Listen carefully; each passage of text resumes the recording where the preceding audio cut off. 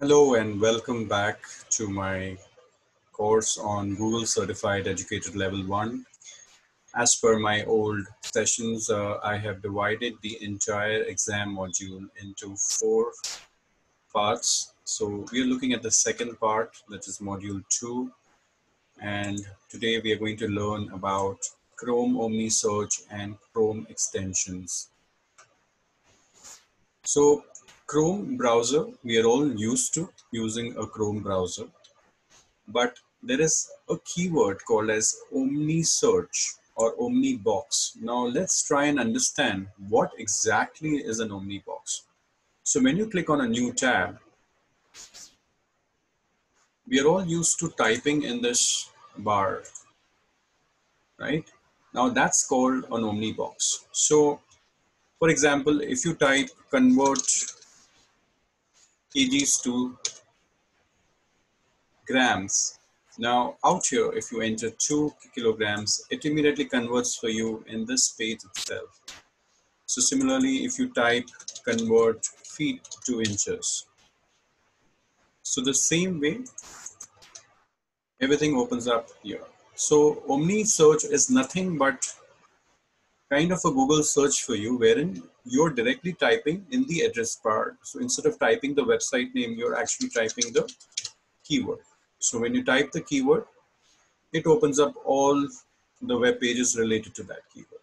So that is Omni search.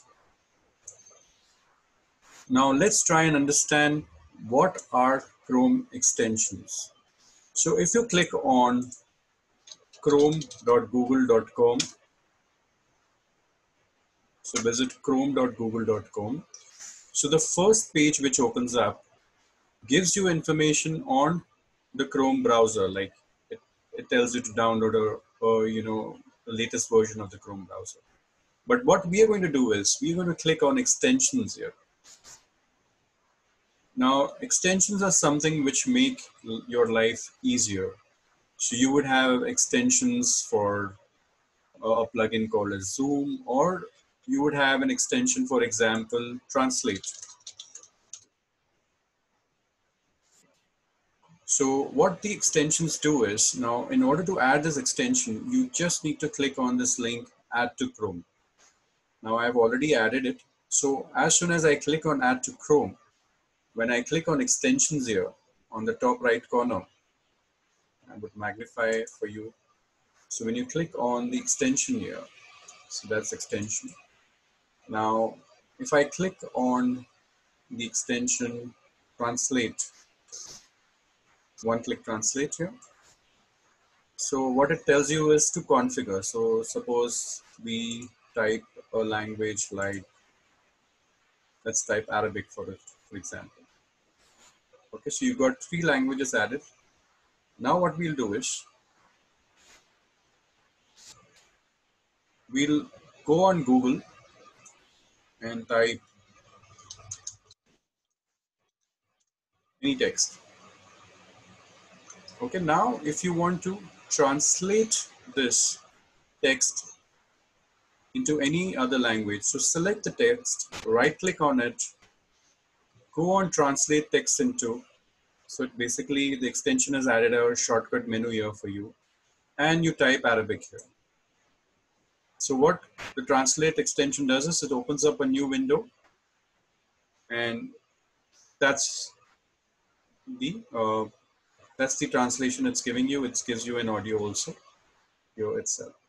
So in case you need to download one extension, like we would say like a Zoom extension,